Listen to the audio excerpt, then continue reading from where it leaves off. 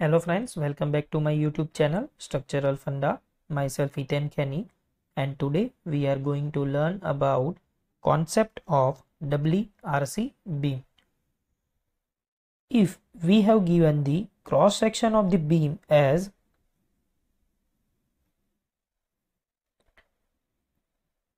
overall width as small b and the overall depth as capital D, then after the analysis of beam we are going to provide the area of steel. It means that the reinforcement bar in the tension zone, and it is known as the singly RC beam, in which the applied moment can be carried by the limiting moment. But if the applied moment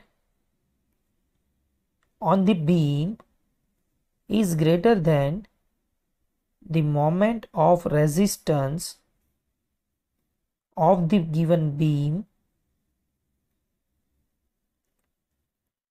in such case the designer have three different options as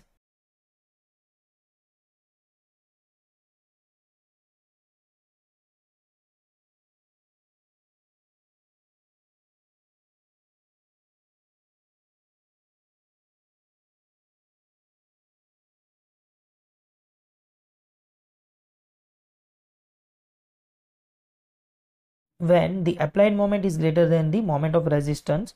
First one is increase the depth of the beam, second one is increase the grade of the concrete, and third one is provision of area of steel in the compression zone.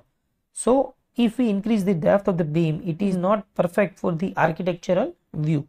If we increase the grade of the concrete, then the self weight of the beam is increased, and if we provide the area of steel in the compression zone, it means that we have to provide the reinforcement in the compression zone so that moment of resistance is greater than the applied moment, so that the moment can be carried by the beam. So such types of beam is known as WRC beam when the area of steel is provided in the tension zone as well as compression zone.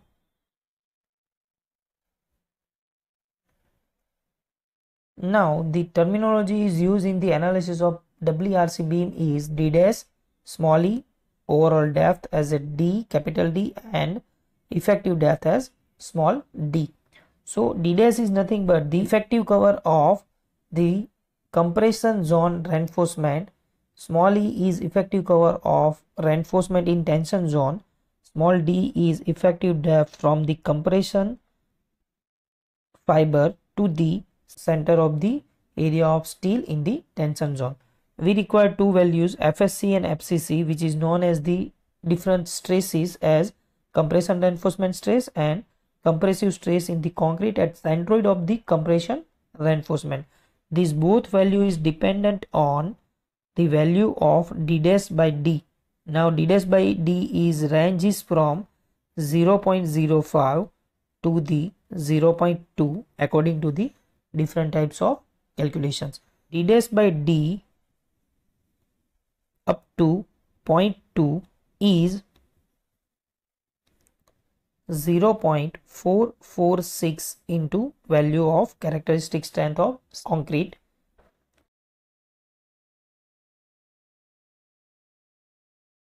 calculated by 0.446 FCK in any types of calculation. Now FSC is dependence on different types of grade of steel. So let us go for the values of FSC. Now for the value of FSC, if Fe 250 grade of steel is given, then the FSC value is taken as 0.87 into Fy.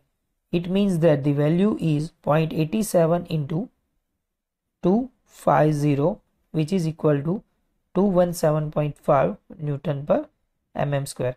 So in the calculation of Fe 250, the FSC value is 0.446 FCK and FSC is 217.5 Newton per mm square. But for the Fe 415 and Fe 500, the value of FSC is depending on the value of d dash by d, and that value is